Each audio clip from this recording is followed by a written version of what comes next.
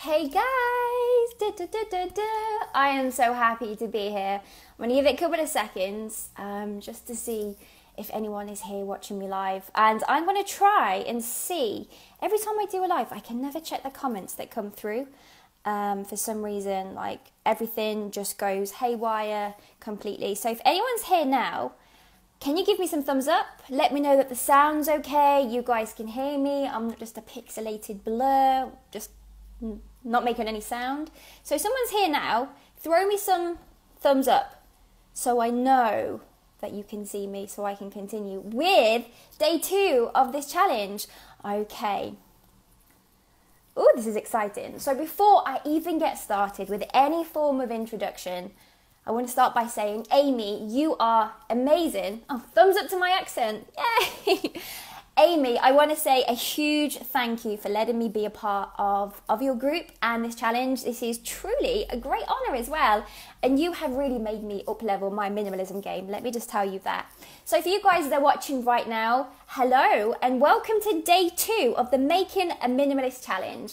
I am Danny De Silves, the founder of Leafeco.co.uk, the place where zero waste beginners find what works for them to help them reduce their household waste. So day 2 is all about decluttering and downsizing, and I'm here to help you understand the best ways of being very sustainable about getting rid of stuff, because it happens to everyone.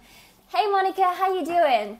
Okay. So, let me explain what zero wasting is, because to some people this is completely new and it probably sounds bizarre, and a lot of people think that I'm part of the rubbish removal team when I say that I work with people and their trash. So, what I do is I help people find a way to reduce the amount of trash that they make. So let's have a really cool analogy for a second. Everything that we place inside our kitchen bin and then it goes into our trash can outside is picked up by a removal lorry and shipped off to a landfill site and kind of left to rot over hundreds and hundreds of years, okay? It's a crazy concept. We completely forget that when we throw away trash, it doesn't really go away, we're just moving it elsewhere. So it's so important that we understand the kind of consequences and the bad things that are happening. We don't like to admit it, but you know, let's be real for a couple of seconds. So day 1 was all about identifying your why, you know, the reasons why you want to become a minimalist. It can be to reduce your stress, to reduce your debt, to find happiness in doing things that you want to do. We have to understand that when we start getting rid of stuff, because there's going to be tons of clutter, guys. Like right now, you have entered the purge system, okay? You've entered the purging ways of becoming motivated to make your life better. And the purge feels great. So thumbs up for everyone that's already starting to think about things that they're already getting rid of. Like, give me some thumbs up. Let me know that you're taking action in this challenge. So Amy knows that you're taking part. So I want to give you some really cool ideas to feel guilt-free about getting rid of stuff, because it happens, okay? Now, this is my story very, very quickly. I've lived as a zero waster since 2015. Now, since 2015, I've thrown away, I think, 3 bags of rubbish to landfill. So it's about a bag a year, roughly. So just a general size trash can bag that I've sent to landfill. So I actively live a life where I don't throw away things. So I avoid buying things in plastic packaging. I avoid single-use items. And the reason for that is because plastic isn't recycled. It's downgraded, left to landfill, left for years. It's going to outlive my great-great-grandkids, and that kind of terrifies me, okay? And if trash is incarcerated and burnt, it's bad for the environment because of the carbon. Like, I'm not going to give you any science, but we know the facts that, you know, this is bad news. Okay, so a quick summary of what I want to talk about today is the methods that I use so that I can get rid of things without any guilt, knowing that I've kind of damaged the environment a little bit. The how, I actually have sent just one bag of rubbish to landfill, in the past year, and also a sneak peek into some items that I have here, which I know you guys are going to love, and I know you guys are going to be inspired to even get your own versions of these items as you start your minimalistic journey. Okay, so how it worked for me was I always considered myself as an environmentalist. I was actually starting my journey of minimalism, and I wanted to downcycle things, and I was becoming more aware with my health. I hit rock bottom, okay? I was at a point in my life where I was agoraphobic, I was severely anxious and depressed, and I just thought, I'm done with it. I want to make my life simple. So I started the minimalism journey. And during that time, I figured that I was making lots of waste, and I thought I'm going to look at my waste concept as well and see what I'm throwing out. So I changed practices, and I bought things in bulk, and some single-use items were swapped for reusables, and I'll tell you about them in a couple of moments' time. Okay, so my story is helping you guys get rid of what we're going to get rid of as a sustainable method. So a couple of tips for you are, if you are getting rid of, let's say for example, anyone that's worked on their bathroom today since starting their journey, you are going to come across lots of shampoo bottles, conditioner bottles that will have tiny bits in, which we're keeping anyway. We're just thinking, well, I'll just keep it because I will reuse it. But the fact is, if you haven't reused something in the past couple of months, you probably aren't going to use it again, okay? So the method is finding a way to get rid of that item sustainably. So here's some tips for you. The way that I downcluttered my place was I sold a lot of items on eBay. Now, it's something that we do overlook, okay? We kind of think, okay, this thing here in my drawer, I don't get any happiness from it, I want to get rid of it. And then we kind of become mind blank towards that item, and we think, okay, if it's rubbish to me and pointless, it's going to be pointless to somebody else. But this is the really cool trick, and you can make a lot of money from this as well, is if you sell your things, say on eBay, in Facebook groups, on Etsy, at vintage marketplaces, you will find that other people love your trash. Now, we know the story that another man's trash is another man's treasure, and it's exactly what take place inside your minimalistic journey, I promise you. So some tips for you are to donate what you already have. If you want to make a couple of dollars, then by all means sell your stuff on eBay. You can sell so many things that you probably never even realised. So I would say give it a chance, slam it up on eBay, make a bit of money, because then you're removing that from going to the landfill site. You're kind of donating it and giving it a second life to somebody else. Now, this is my second tip, which is probably my most favourite. It's less stressful. You haven't got to wait weeks until eBay sales start happening. You can literally put everything inside a box and get rid of it by the end of the day. And that is by taking advantage of people that will need things, okay? And I say take advantage of that in a nice way. But the most easiest way is by on your smartphone right now, on Facebook, there will be free cycle groups, in your local town, which would be people that don't have the money, they don't have the resources, and they're in desperate need of things. And you can give people things for free. Now, here's a couple of examples. When I moved out of my 3-bedroom house to my 1-bedroom apartment, as you can imagine, I had so much clutter that I got rid of. And I tried throwing everything up on eBay because I thought, I might as well try and pay for my next month's rent from my eBay sales. But it was stressful. My lease date came up quicker than expected, and I had my whole bedroom, my spare bedroom, was full of boxes of clothes and items and figurines and pots and pans and things that I didn't need after starting my minimalistic journey. And I thought, okay, so I either have the choice of waiting for my eBay sales to happen and shipping all this stuff to my new apartment and probably cramming everything up from the floors to the ceilings of other stuff that I don't need. And I thought, I know, I'll donate it for free. And I got rid of everything within 2 days, literally 2 days. I got rid of duvets, ironing boards.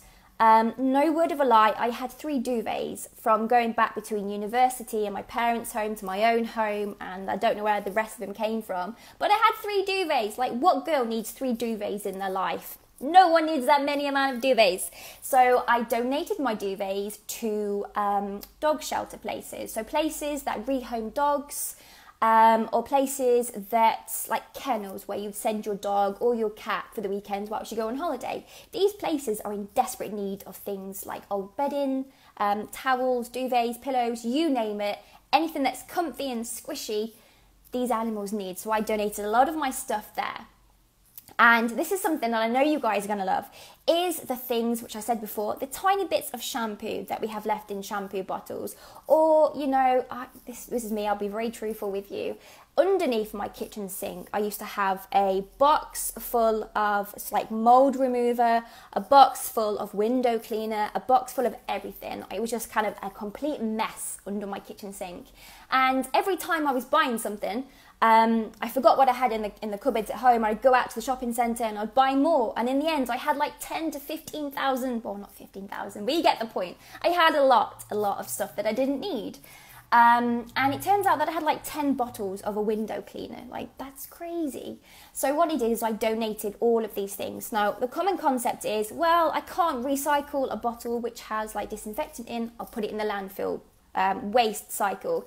But before you do that, consider donate it to, say, a woman's refuge, a children's hospital, anywhere where someone will need these products. And again, up on your free cycle Facebook groups, people will love them. There's people that have, just like me, I broke up with my partner. I moved all of a sudden so quickly to another place. I had nothing. I literally moved out before I even processed in my head what was going on. So at that point, I needed equipment. So there's times like that where people will be in desperate need of things which you have, and rather than send it to landfill, see if someone else wants those items for you. Okay, so another thing that I like to promote as well is upcycling. So one common example, just so you can really understand, is I used to have a bookshelf in my old place. It was completely ginormous and it had thousands of books on it from university, from my childhood. And eventually I sold these books and got rid and donated everything, because I was a child when I read half of these books, and I'm not going to pick them up in adult life and read them again because they don't serve happiness to me anymore. But I was left with the bookshelf, and I thought, well, this is like a damn good bookshelf. I don't want to, burn it, get rid of it. But it was a little bit tatty. It wasn't holding itself up very good. And I had this miraculous idea to upcycle it.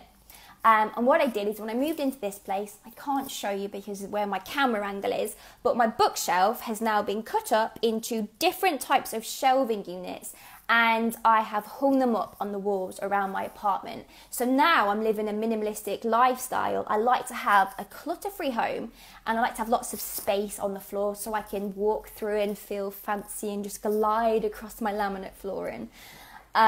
So now, rather than have things on the floor and on tables, I have things up on the ceiling. So my rooms have more height, and I feel like I'm being lifted in my rooms, and I can appreciate it's a small apartment, but I'm getting more kind of like bang for my buck in terms of like my room spacing. So I turned my bookshelf into just single shelving units around my apartment. So you can upcycle a lot of the things that you are getting rid of. So Pinterest is your best friend, okay? You guys would be obsessed with Pinterest as soon as you start understanding that's something that you're going to get rid of probably by the end of today.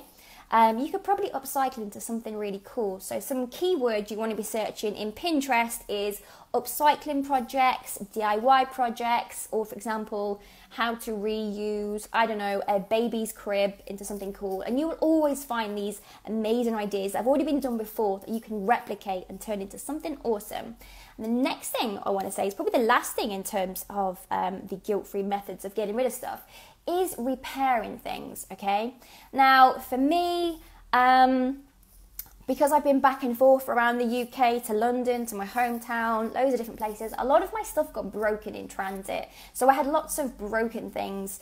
For example, I had lots of picture frames that were broken, and they would just have tiny little cracks where the corners were. And what I did is I just repaired them nice and simply. But this concept applies for clothing and lots of different things. So I started repairing things rather than get rid of them. So I'm still keeping them in my home, upcycling them, giving them kind of a fresh lick of paint, making them awesome, and they're still serving me happiness.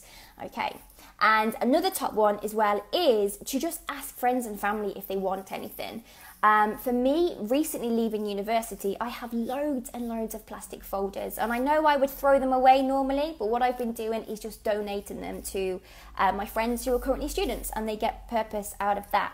Okay, so by doing all these things, by not sending anything to landfill, what that's caused me is to completely get rid of my kitchen bin. No word of a lie, I don't have a kitchen bin in my home whatsoever. So I don't throw anything to landfill. I recycle everything. The small collection of things that I don't throw away, I have in a small box, which I kind of go through every month, every couple of months, and see what I'm making the most of and see how I can kind of find an opposite way of buying that thing or bringing that thing into my home. So the last thing I want to talk about before I go off and you guys continue with your minimalistic journey is the awesome reusable things that I use pretty much daily. Which means I have more room in my home, I'm reducing my debt, loads of awesome stuff. Okay, so my first one is in the kitchen practices. So I have this little thing here, probably looks a bit crazy to you guys, you know, it's not a fancy hairbrush, it's not a ginormous toothbrush, this is a dishwashing brush. Crazy, I know. I was obsessed, and I know, guys, you're gonna love this. The feeling when you have a new dish sponge feels incredible, okay? We all know that is when you take out a new dish sponge and, you know, like cleaning a plate, it feels ridiculously awesome to have a brand new sponge. But now I've decluttered my kitchen. I have no reusable sponges, no single-use sponges, sorry. I replaced it for one of these brushes. So I do my dishes with this. It's perfect for cutlery, for cups, things like that. And this, having this under my kitchen sink, has saved me from buying probably a packet of sponges every single month. And you've got to think that the less items you have in your kitchen, the more space you have, the less options you have to choose from, the happier, you know, the decrease in the amount of your stress levels are going to be, and also your budget as well. Which brings me to my most favourite thing, which is tea. You've probably guessed from my accent, I do love tea. I am an avid tea drinker. If there was an Olympic option to drink tea, I would so be in that, drinking tea, competing for the first place. So I buy lots of loose tea because tea bags, they can't be composted because they have plastic in. So I buy lots of tea and I put my tea inside a little tiny thing like this. And it just makes me feel a bit fancy as well. But my second favourite thing is, I'm going to show you, okay, so don't freak out. I know a lot of people do, but it's completely normal. So I'll give you a bit of an introduction first. If this is you, then by all means, throw me some love hearts and let me know.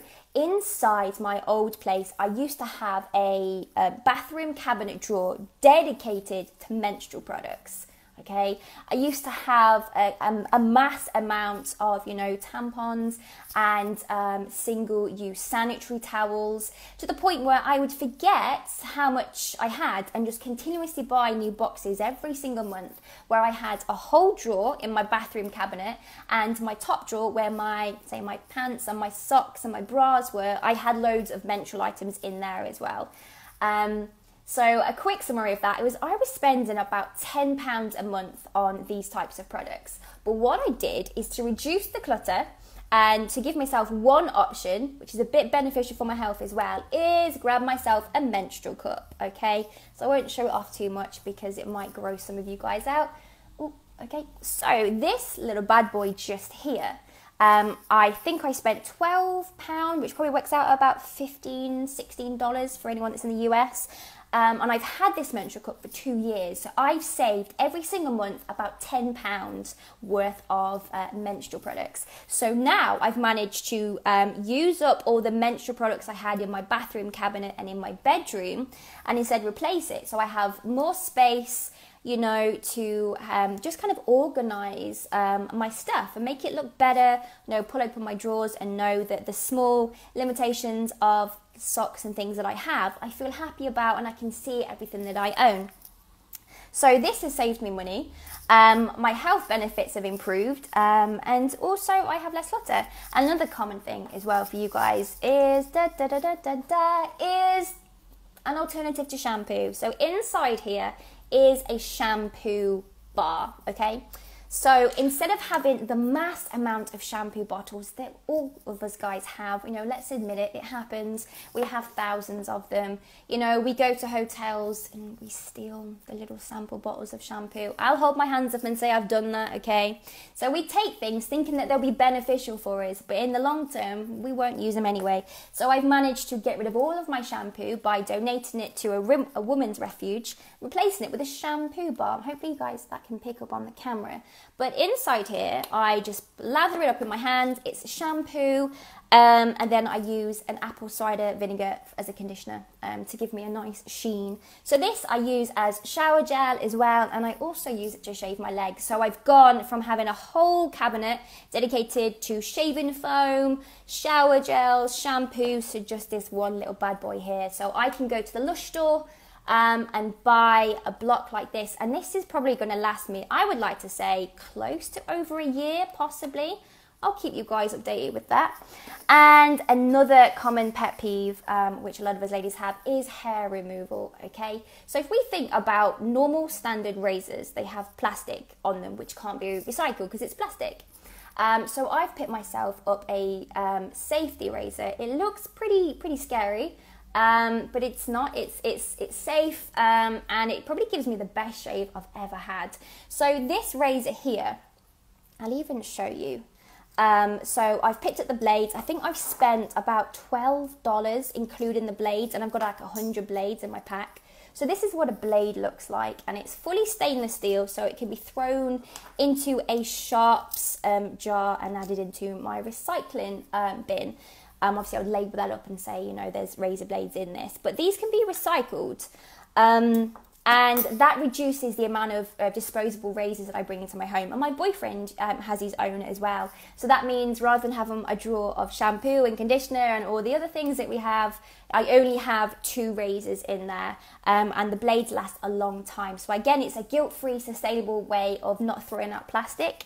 And another one as well. Oh, actually, I'll show you this one. This is my favourite one. I don't buy bottled water anymore. It's a simple thing that we can swap. You know, going along your minimalistic journey, you will notice you are more in tune with your health. There has been talks about the damage behind drinking out of plastic because of the BPA endocrines inside there, which can change your hormones. But that's another story, so don't worry too much about it.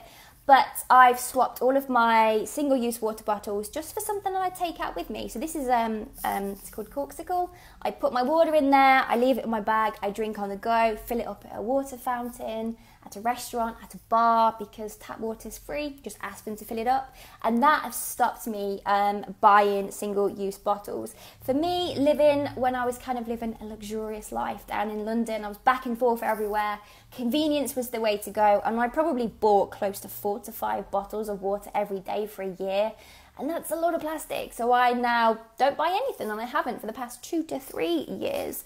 So that is what I want to share with you guys. I know that's a lot of information to take through, but a quick summary is, if you are going to be purging drastically and getting rid of lots of stuff in your home along this journey, try and think about donating it to someone if you can, rather than throw it away. Even if it's a small bottle of, say, disinfectant in the kitchen, that'll still serve a good purpose to somebody else. You just have to think outside the box and remember that someone else's trash can be someone else's treasure, which I'll probably overuse that saying from now on. So if you want to find out more about how you can start your zero waste journey and get some more insight in the reusable items that I have here, I have a Facebook group dedicated to just that.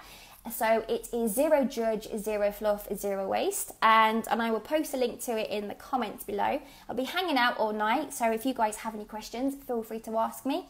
You can also find me over on Instagram at the hashtag Leafeco, and that is me over and done with. So guys, thank you so much for watching and listen to me ramble on about how the ways that we can save the environment. You guys are incredibly awesome, and once again, Amy, thank you so much for this opportunity, and I am ready to really up-level my minimalism game. So you guys are incredible, and I'll speak to you all soon. Bye bye.